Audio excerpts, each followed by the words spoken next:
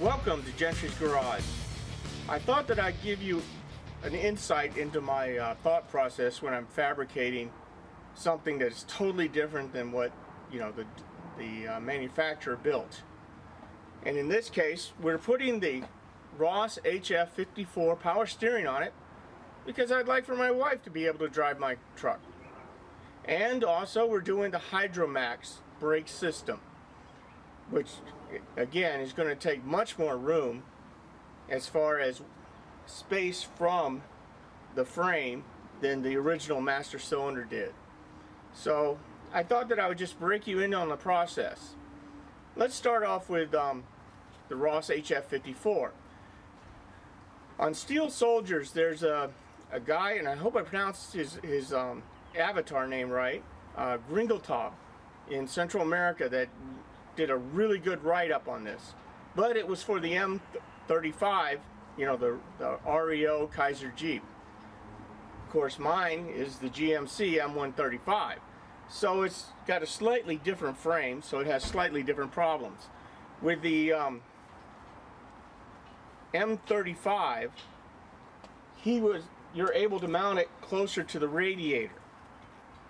We don't have that option because of how big this engine is compared to what was here, and the fact that there is a cutout for a little bit more axle travel, whereas the M35 is pretty straight. So I built a little template here. This is my nice lightweight wood HF54, so that I could sit there and I could place it on the frame and I can move it and see where I've got interference or not. I also marked it at the point where I have 16 inches of drag length room, which is what Gringeltop used, and he suggested keeping it as long as possible. So that being the case, I can move it back some, but I don't want to move it forward anymore. So I put a mark on the frame, and also on my handy dandy wood template, I've got a mark for straight up and down, which is actually it's a 30-degree slant, but straight 90 degrees to the ground mark. So I can line it up to that mark, and then I know I can go back and forth. Now you notice these big M135 suspension pieces here. They're going to go away because I'm going to be going with the M35. Why not use the lighter stuff? Because the M35 is actually lighter than all this contraption here. Okay. Now, in my previous video, I showed you where the guys who were doing the sewer repairs at my house helped me to drop this in. So I just fab these up.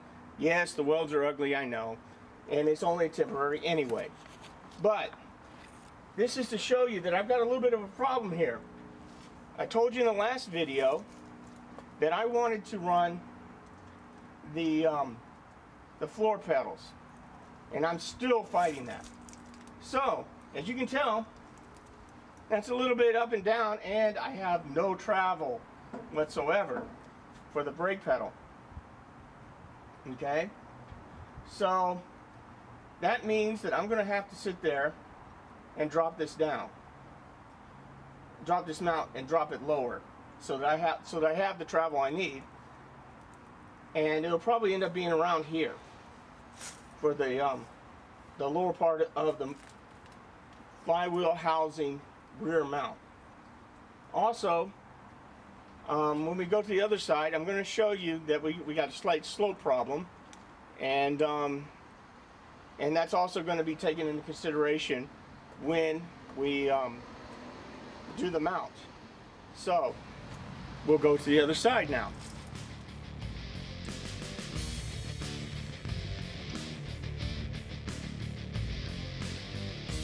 Okay, so as you can see by my very precise piece of plastic tubing here, that we're going to run into a little bit of problem with our transfer by the time we get to our transfer case.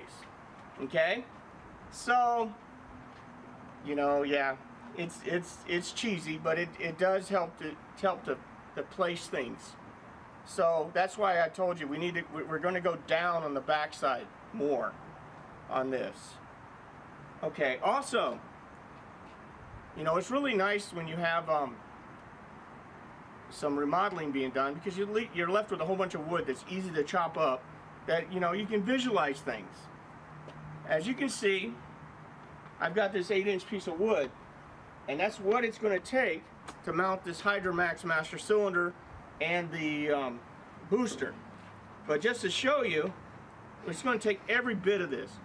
So I'm going to have to use the offset clevis and possibly, you know, move where the arm is to make the